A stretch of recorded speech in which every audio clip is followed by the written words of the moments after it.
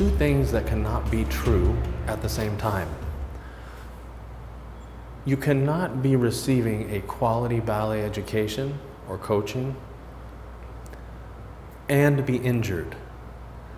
Those are two things that can't exist at the same time. And I feel like this should be more self-evident than it appears to be in the ballet world in general, right? So a quality ballet education means that you are working towards achieving your potential.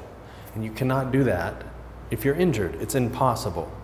Now, if there was occasional injury, that's another conversation, right? Maybe there's something unique about a few individual people, not bad or good, just unique, that maybe the method doesn't apply directly to, or a teacher doesn't understand what the person needs. That's different.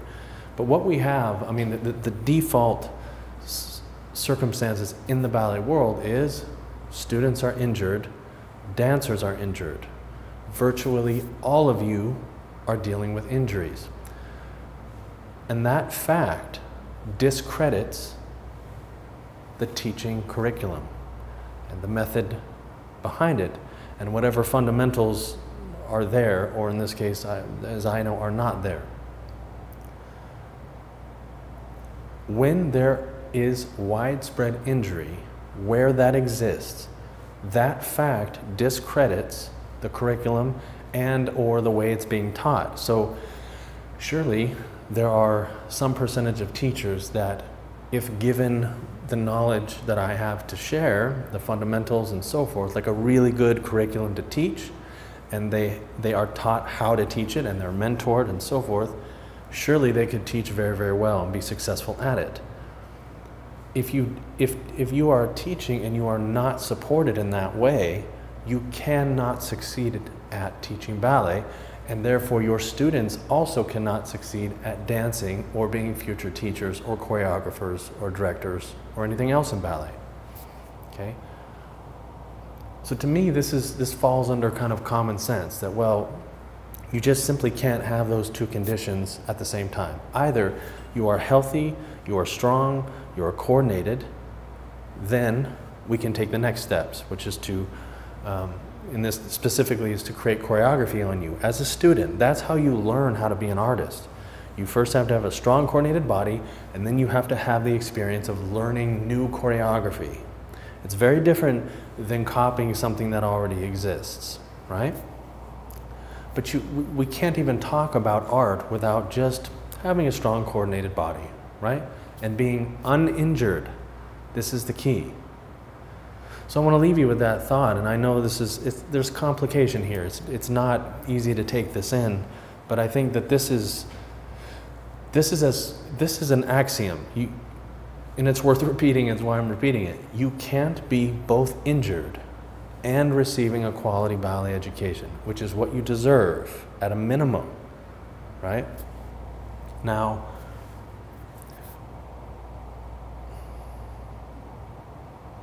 so to me, a good strategy going forward to design one is this. You want 2 ways to win and 0 ways to lose. And this is how I pursue things in life. It's how I'm pursuing ballet. So what does a win mean? For me, a win means that you get access to quality ballet education at a minimum. So there's 2 ways that this can happen. There's 2 ways to win. One, the institutions will decide at some point to collaborate with me. Because frankly, let's just use New York as an example to make it simple. They've had, what, 80 years to figure this out pedagogically, and they haven't. And the truth is they're not going to figure it out on their own, or they would have already done it. So they'll either choose to collaborate with me at some point, and then they'll get access to all of this curriculum and methodology, and then you will get it.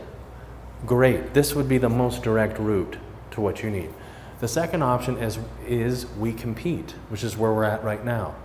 And what that means is not that I'm going to continue to talk about what they're doing. I think we already know that. I'm going to set an example, positive example, and demonstrate what a quality ballet education is and what the result of it is, and the fact that you can actually have some fun doing it, right? It doesn't have to be such a difficult thing. There's no reason to make a challenging subject to learn, or a challenging subject challenging to learn. So when you learn from me, as a student, as a dancer, it's very straightforward. You don't have to worry, there isn't a bunch of stress, you don't have to figure a bunch of stuff out. I just provide it what you need in the moment, and generally, and you succeed. That's how it works. And I demonstrated this already, right? Publicly with Misty. So we can collaborate, this would be ideal, or we can compete, and my example will force them to make improvements. And then either way, you get what you need. The difficulty is this. I can share with you digitally like this, 80%, something like that, of my method, right? You can get 80% without ever meeting me, okay? Which is really good compared to what you don't have now. That last 20%, we're gonna need to be in a studio together. I'm talking more about teachers now than dance students, right? And the 20% is way more important than the 80%, but we can't even talk about the 20% until you get the 80%, which is why I'm making all this available online on our institute. So, just a strategy for life. You want 2 ways to win, 0 ways to lose, and this is what I'm offering you.